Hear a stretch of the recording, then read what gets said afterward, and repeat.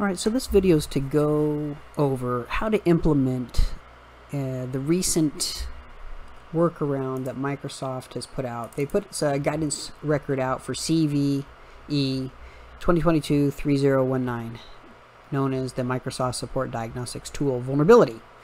I think there's some other names for it. I don't recall. Actually, I think it's the name of this file right here, Follina. Maybe something to do with Italy or something, I don't know. Anyways, the point of this video is to demonstrate how to take the workaround and use group policies to implement this without having to, say, for instance, go to every computer. Maybe if you don't have an RMM tool, maybe you don't have scripting capabilities, whatever the reason is. Maybe you just want to choose to do everything through Microsoft, so you want to do this using a group policy. So this tutorial is to show you just how to do that. I did get a POC from John Hammond, and we will use that if time permits, just to demonstrate that this is actually working. So let's jump into this. As you can see here, I've got this pre-staged. We're going to do a query for this value that currently exists. And again, this document tells us we're going to delete that. But rather than deleting it through command line, we are going to create a group policy. So we're going to create a new group policy under the group policy objects, so it's not linked to anything. We're going to call this MSDT Temp fix. Okay. Next, we are going to create another one, which will be to basically reverse this, and we'll call this MSDT Rollback. And you can call this whatever you want. The purpose is to push the fix, then roll back the fix. So naming convention can be whatever works for you. So under the temp fix, we're going to go into computer configuration, preferences, Windows settings, and then registry. Okay, just right click anywhere in here and hit registry wizard. Now this can take a couple minutes, but what you want to do is drill down into the H key classes root, and then we're going to jump down all the way to MS dash. Might have went past it already. Hopefully not. Yeah, I did. So MS dash. We'll see it here in a second. Right there, MS-MSDT.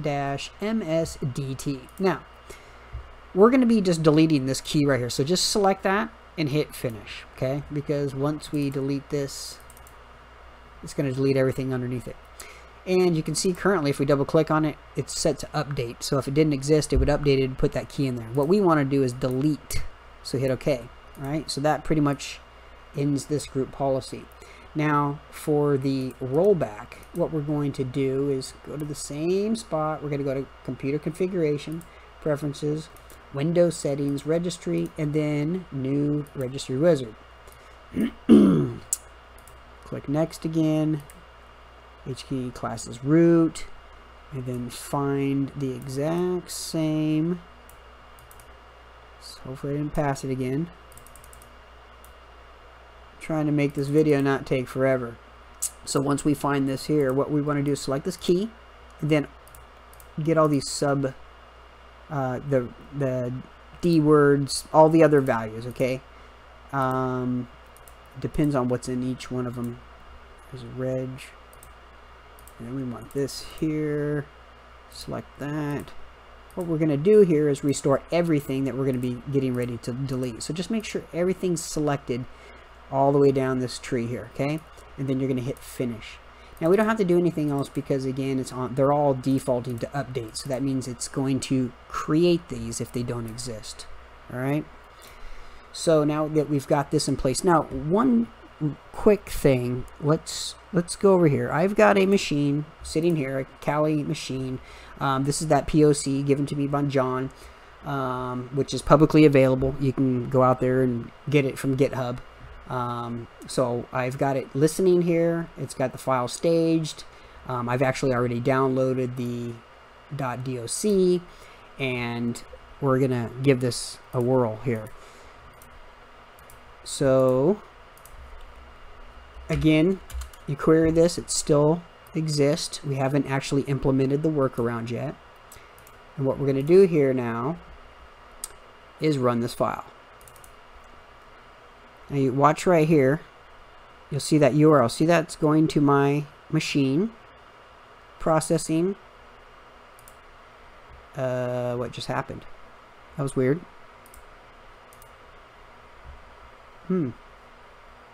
Hold up.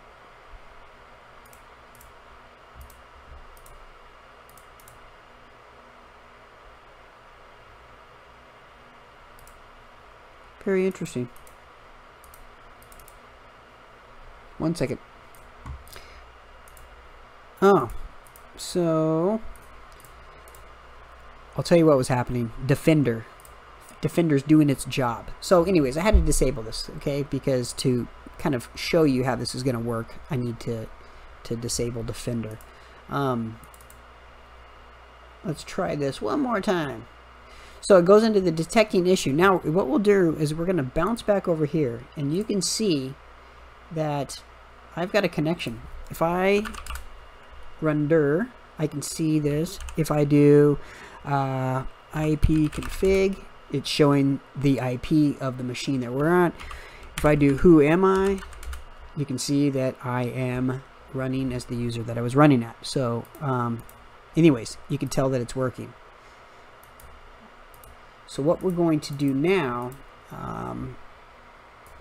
okay, so what we're going to do now is I'm going to actually link this temp fix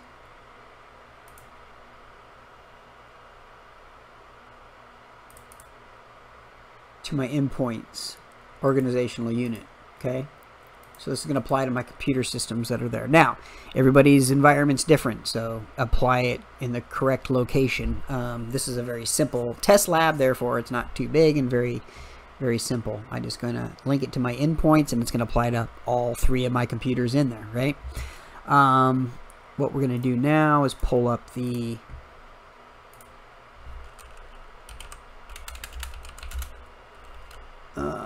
command prompt here, and one thing I want to do again, let's see, what was that command, is reg query, what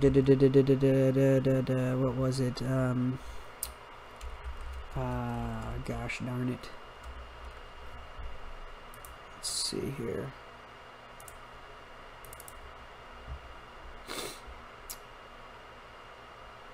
that's right, HK underscore classes underscore root backslash MS dash MSDT, and you can see it's still here, but we're going to run GP update, if I can spell it right, and once this is done, you're going to see that we're going to get an error because that will no longer exist, and that will mean that the temporary workaround is in place, okay?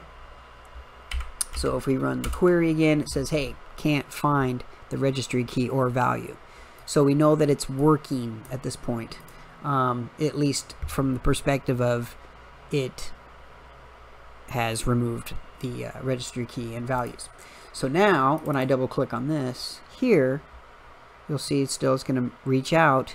However, this should not work because it didn't actually call on the Microsoft Support Diagnostics tool. So if we jump back over to my listening machine, you can see here there's no connection back through netcat.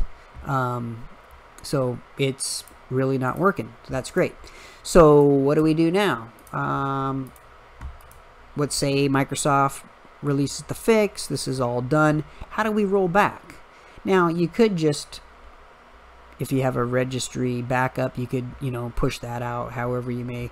But what I liked was with this group policy rollback feature is I'm going to link that. So fast forward, Microsoft puts a patch. They say, okay, everybody, you can undo the workaround. So what you'll want to do is put the rollback into place, and then either, you know, delete it or unlink the GPO from from the endpoints. Okay, so now if we go back to the workstation and we run GP update again, what will happen here is it's going to put everything back the way it was before we got started. So essentially this is the same as the backup, as long as you select all of the keys and the values inside of the wizard when you're setting up the group policy. So now if we do a query here again, you can see that it's back there. And actually what we can do is just jump into regedit and see, let's refresh this. You can see that it exists. I was in here earlier, that's why it's defaulted there, but you can see everything exists. And if we run this, my assumption is it's going to give us a connection right back into the system again. So anyways, you can see that this clearly works the same way as Microsoft provided their workaround. However, the difference is you can do this, you know, to mask computers at once, again, if you choose to use the group policy method. So hopefully people find this useful. Again, I wasn't really trying to go over the remote code execution. However, it did kind of come into play, so you could see that it did work and it didn't work when the group policy was applied and unapplied. So again, hopefully this is beneficial, and thanks for watching.